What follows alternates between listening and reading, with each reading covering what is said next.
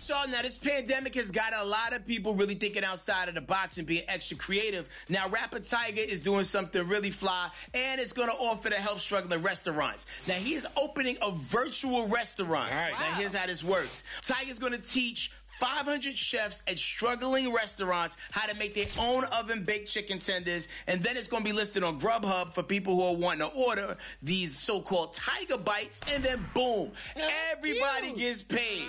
Now, you're like, hey, what kind of flavors are they? Well, there's going to be 3 types of chicken, 12 sauces, along also with these things he calls Tiger Tots. Oh. What y'all think about this? So these restaurants don't already know how to make fried chicken tots? Thank you.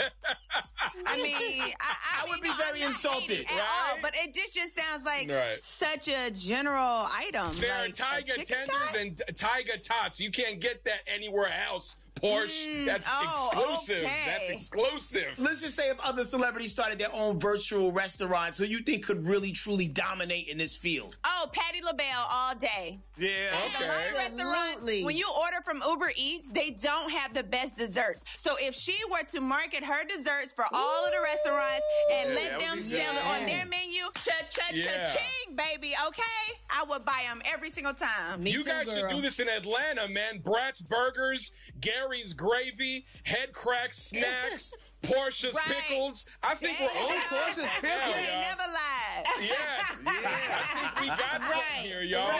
Like, for real. That's right, honey. And Gary's Gravy would be delicious because I could cream all over you. That would be nice. Yeah, see, I was just about to say, I don't want I'm going to want my food dry. creamy. I need mine dry. Nothing from Gary's Kitchen. Dry. No.